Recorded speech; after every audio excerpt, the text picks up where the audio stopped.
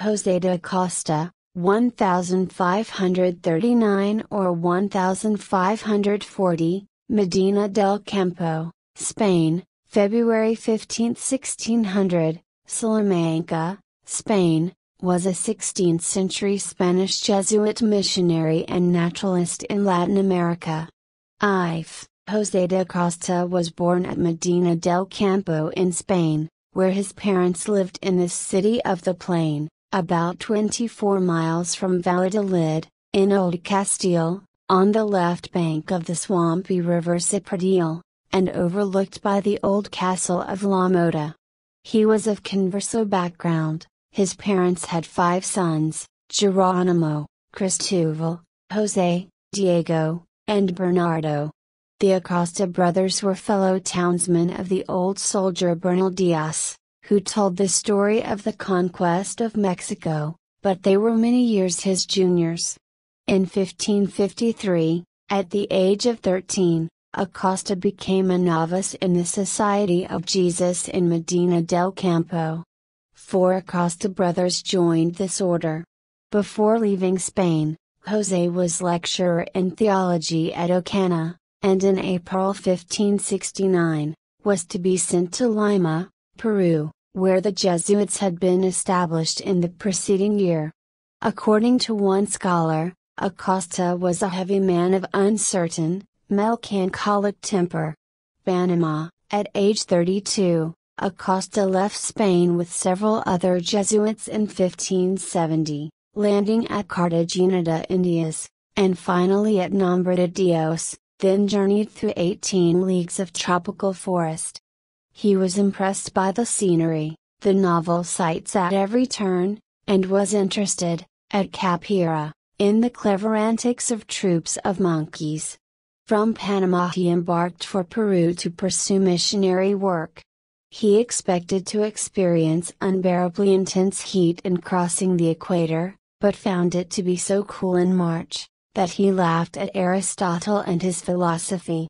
Peru, on his arrival at Lima, he was ordered to cross the Andes, apparently to join the Viceroy of Peru in the interior. He took the route, with 14 or 15 companions, across the mountainous province of Haroquiri, and by the lofty pass of Pariacaca, over 14,000 feet, where the whole party suffered severely from the effects of the rarefied atmosphere.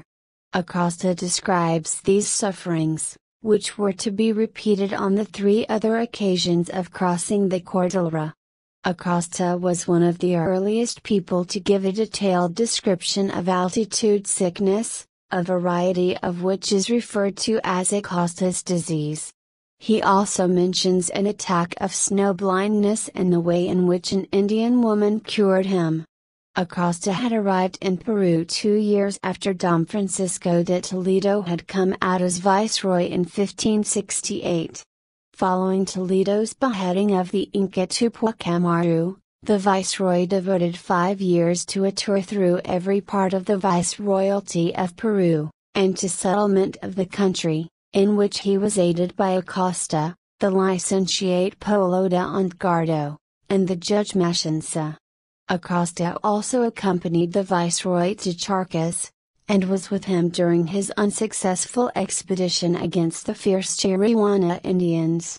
The principal seat of the Jesuits was at that time in the little town of Juli, near the western shores of Lake Titicaca. Here a college was formed, the languages of the natives were studied, and eventually a printing press was established. Acosta probably resided at Juli during much of his stay in Peru. It was here, in all likelihood, that he observed the famous comet of 1577, from November 1 to December 8, which extended like a fiery plume from the horizon nearly to the zenith. Here, too, he devoted much of his time to the preparation of several learned works, which he later took back to Spain in manuscript, including the first 2 books of the national history of the Indies. At Juli, Father Acosta received information respecting the Amazon River from a brother who had formerly been in the famous piratical cruise of Lope de Aguirre. Towards the close of the Viceroyalty of Toledo, Father Acosta appears to have moved from the interior of Peru to Lima. Here he mentions superintending the casting of a great bell, for which there was difficulty in getting fuel for the furnace, making it necessary to fell great trees in the Rumac River Valley. Viceroy Toledo was practically the founder of the University of St. Mark at Lima, where Acosta was to occupy the chair of theology. Here he was again able to display his abilities as a famed orator. In 1571 José went to Cuzco as a visitor of the recently founded College of the Jesuits. He returned to Lima 3 years later to again fill the chair of theology, and was elected provincial in 1576.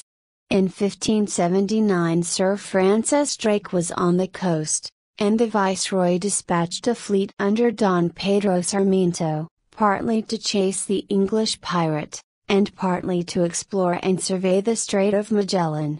Acosta had conversations with the pilot of Sarmiento's fleet, and was allowed to inspect his chart, thus obtaining much hydrographic information, and particulars respecting the tides in the straits. He also conversed with the new Viceroy Don Martin Henriquez on the same subject. Acosta founded a number of colleges, among them those of Arequipa, Potosi, Chuquisaca, Panama and La Paz, but met with considerable opposition from the Viceroy Toledo. His official duties obliged him to investigate personally a very extensive range of territory, so that he acquired a practical knowledge of the vast province, and of its aboriginal inhabitants. At the 1582 session of the Third Council of Lima, Father Acosta played a very important part and was its historian. He delivered an eloquent and learned oration at its last sitting on October 18, 1583. Mexico. Shortly after the Third Council of Lima, he embarked with all his manuscripts, the literary labors of 15 years, and commenced his voyage to Mexico. During the passage he was a shrewd observer of nature and knowledge seeker. He learned from an expert Portuguese pilot that there were 4 points of no variation on the earth, and that one of them was Corvo Island in the Azores. Acosta landed at the port of Huichilco, at the western end of the Gulf of Tehuantepec, in the Oaxaca province, then journeyed by land to Mexico City, where he resided in 1586. He had opportunities of which he diligently availed himself for collecting information touching the civilization, religion and of the Aztecs and natural products of this country. His chief informant respecting the rites and festivals of the Mexicans was brother and prebendary, Juan de Tobar. Returned to Spain, Acosta had been called to Spain by the king in 1585, prior to being detained in Mexico. He sailed home to Spain in the fleet of 1587, which contained a precious cargo, including 12 chests of gold each weighing 100 pounds, 11 million pieces of silver, and 2 chests of emeralds each weighing 100 pounds, in addition to loads of ginger, sarsaparilla, Brazil wood and animal hides. In Spain he filled the chair of theology at the Roman College in 1594, head of the Jesuits College at Valladolid, as well as other important positions. At the time of his death in his 60th year, he was rector of the college at Salamanca.